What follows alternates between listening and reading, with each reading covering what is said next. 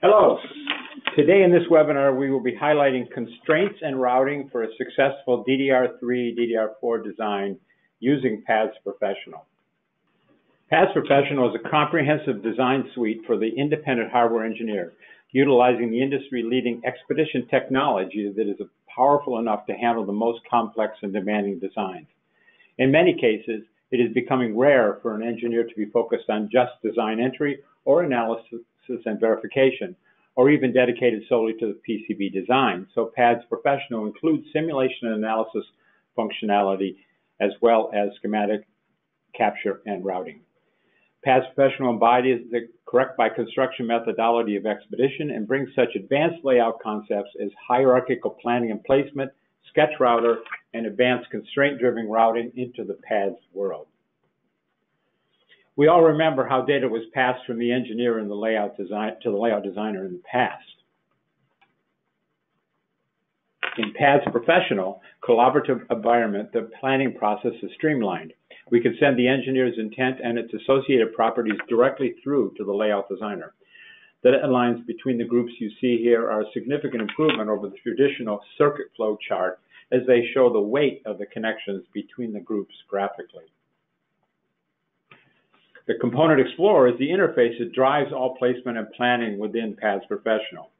Its main features are a navigator view allowing the creation and management of hierarchical groups, as well as showing the status of each group within layout. A list view displaying all components within the selected group, including extensive property filtering. And lastly, support for component and group marking, which is used for Netline visibility control. Connectivity visualization can be managed in many ways. The PADS Professional routing environment with the Net Explorer allows you to set your Netline views according to your specific preferences. Display netlines in groups by net class, constraint class, etc., or define your own custom groups. Marking options may be used for both groups and individual nets. We will cover this in more detail during the demonstration. A comprehensive constraint definition and verification environment supports physical and electrical constraints. This is especially important for DDR3, DDR4 designs. Constraint reuse with the definition of templates accelerates the overall design process.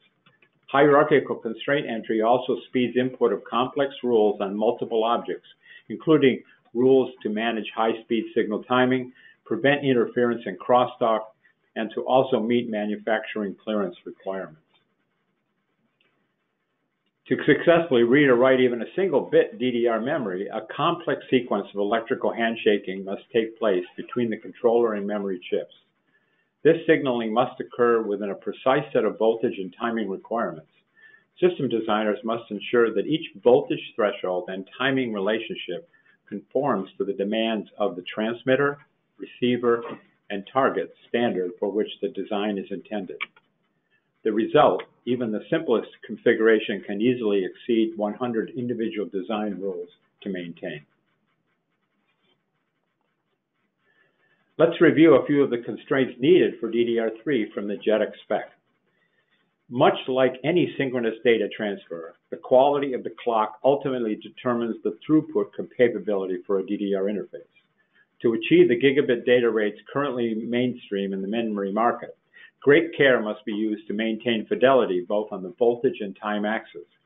Differential signaling with careful consideration for impedance and delay is capable of producing a very reliable reference pulse with minimal noise and/or jitter.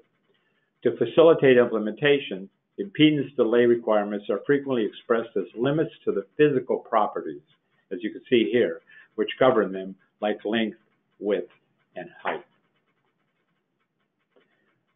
Like the clocks, address and control signals must deliver unambiguous voltage at precise time intervals to each receiving IC.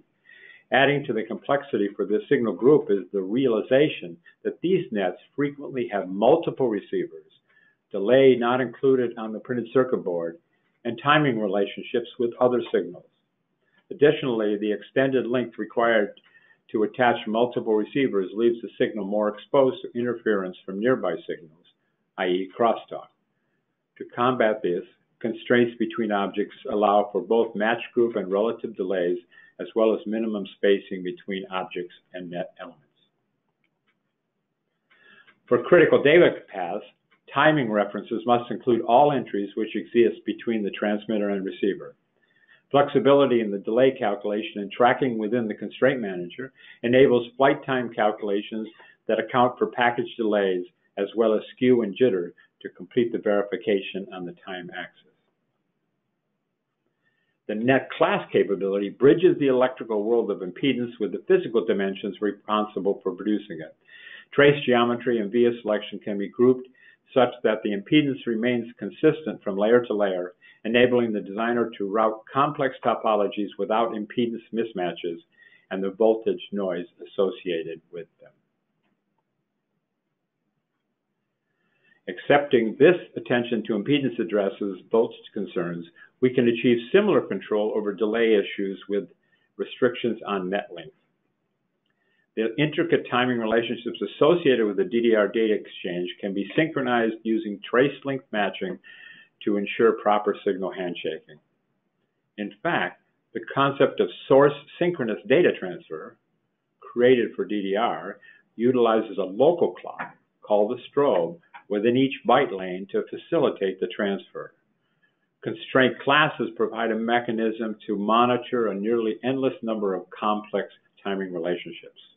Groups can be matched with and without offsets and tolerances and may include minimum maximum limits or be purely relative.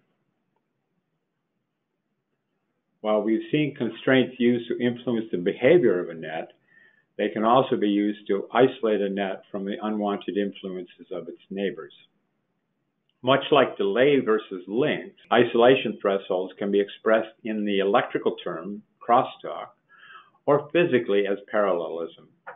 In either case, the extent of separation can be general, restricting all neighbors, or focused on a specific aggressor net or net class.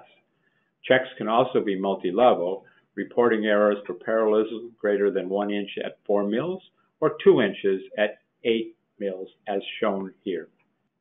To produce a functioning DDR subsystem, compliance with the impedance, delay, and isolation requirements can be more administratively challenging than technological. To address this, the Constraint Manager unifies these, combining them with the rules for manufacturing and tests to achieve a single view for review and control. Actuals can be extracted from the design database and compared against the rules for design verification, and we'll show that in the demonstration as well. Shown here is some of the functionality that we'll be demonstrating. The sketch route, which makes it very fast to be able to create traces and high-speed tuning options. So this complements the Constraint Manager with a robust routing environment in PADS Professional, with functions such as sketch routing, allowing multiple traces to be routed together along a defined path, and high-speed tuning options to facilitate the timing constraints defined in the Constraint Manager. Here we have a DDR3 design with 2 byte lanes loaded into PADS Professional. The address, control, clock, and the second byte lane have already been routed. You can see that when the Net Explorer window is opened, we can select nets by net class, constraint class, type, or any custom-defined planning group. Opening the display control, we turn off the display of layer 8. Then selecting and marking byte lane 0 with the display control set to only display marked connection lines, it is now very easy to only work with the nets of interest. You can see that the route lines cross over each other. A few pin swaps could improve the routability of these nets, and this would be an example where the FPGA design option for PADS Professional might be able to help. But for now, we will work with the nets as they are. I enable layer 5 and draw a path for the sketch router. I select sketch route, and all except 2 of the nets are quickly routed. Sketch route allows me to easily undo the routes and try another sketch path to see if it is any better.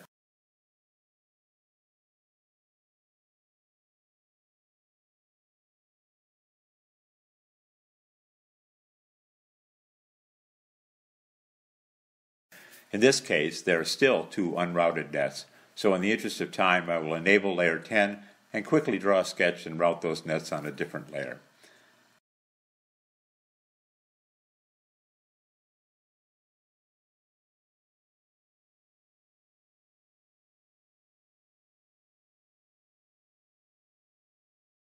Opening up the Constraint Manager, you can see that the byte lane is set to match their lengths by restricting the length to between 1000 and 1100 mil.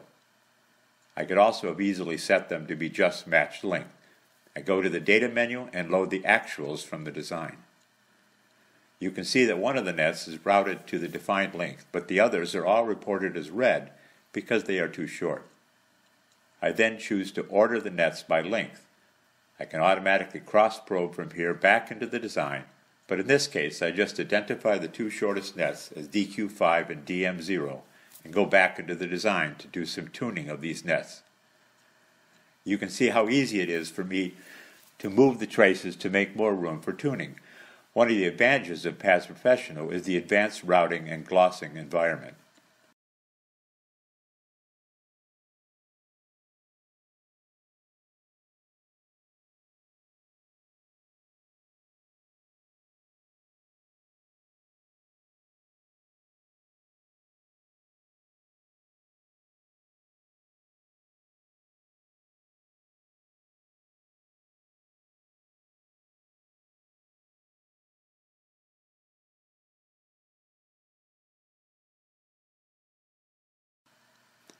I then select DQ5 and use the right mouse button to manually add a tuning accordion. By selecting the corners or edges of this accordion object, I can quickly add length to the trace until the length monitor changes to green, indicating that the target length has been reached. Notice how push and shove has moved other traces if needed. Now I move on to the DM0 net and repeat the tuning procedure.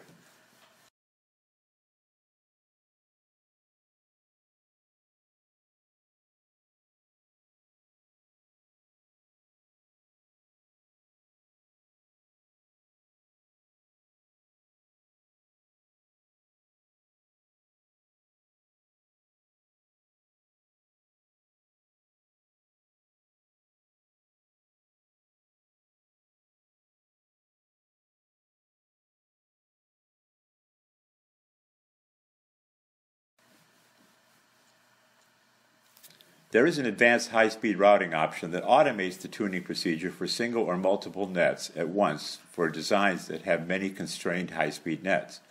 I go into Setup License Modules to enable this option. Let's go back to the Constraint Manager. I am working with a single screen, but with two screens it would be easier to have both the routing screen and Constraint Manager displayed at the same time. Again, loading in the actuals, you can see that with the tuning and moving of traces, there are now 4 nets within range. Note that sometimes both the electrical net and the physical net, which are the same in this case, are displayed in 2 rows.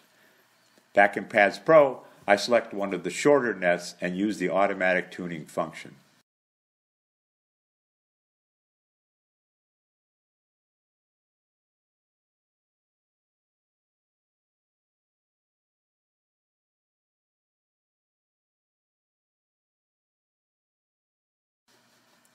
You can see that the accordion was added to match to the correct length. I then select all of the nets and automatically tune them as a group.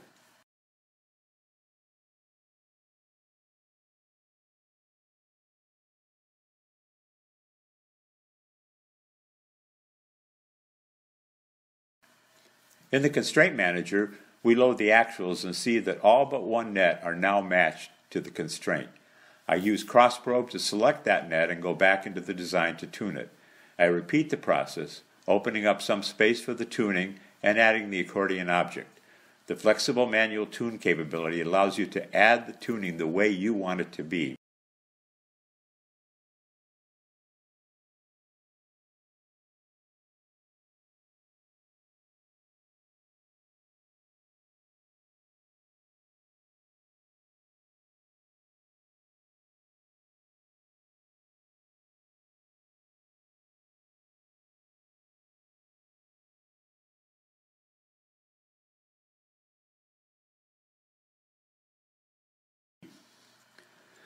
Back in the Constraint Manager, and we verify that all nets are tuned to the defined constraints.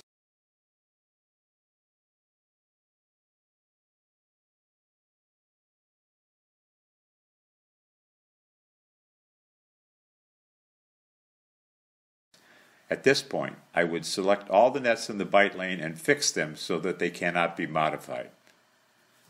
This concludes a quick demonstration of routing high-speed nets in PADS Professional. We do have a couple questions here. Does the sketch router behave to the spacing rules defined in the Constraint Manager? Yes, it does. In fact, that's one of the ways of controlling the way that the sketch router routes. When I did the first demonstration, I was using what's called packed mode. And in the packed mode, it was actually spacing them based on whatever the spacing rule, trace-to-trace spacing rule was. When I did the ones for the tuning, I did it in an unpacked mode so that the traces were more spread out. But yes, it does obey them. Can I use the delay tuning capability on differential pairs? Yes, it turns out I didn't show that in the demonstration, but the differential pairs have the same ability. If I opened up one of those tuning things on there, I would get the same kind of box, but both traces would be affected by it. If I have pin delays supplied by my vendor, can I include them in my delay calculations? Yes. In fact, the slide that I was showing you for the definition of the rules was defining the pin delays over with on A on the left-hand side, and then the trace delays as well. And so you can actually do equations in PADS Professional, or you can actually load a table of those delays and include them in any of the calculations. Can you make it so the sketch route tool will automatically tune the net links? Or will you always need to go back after completing the sketch to manually adjust the connections? That's an interesting question, and that is one of the differences between PADS Professional and the full Expedition tool. PADS Professional includes the sketch router, and you can see that the multi-trace option includes the ability to tune multiple traces. But actual auto routing capabilities is not present in the sketch router. This is sort of what I call interactive auto routing capabilities. So if you wanted to do both of those in the same process, it would be something you would do in Expedition rather than PADS Professional. Next question. If TuneNet travels through a series resistor, does the tuning meter include add trace to the other side of the resistor on the short side? Yes, it does. I didn't show it, but in the Constraint Manager, I can look at the concept of an electrical net. So when I'm setting my rules, okay, an electrical net would be the combination of both nets on either side of a series resistor. And the rules can be based on the electrical net length that we're going with, okay? Okay, so anyway, we've had some real good questions.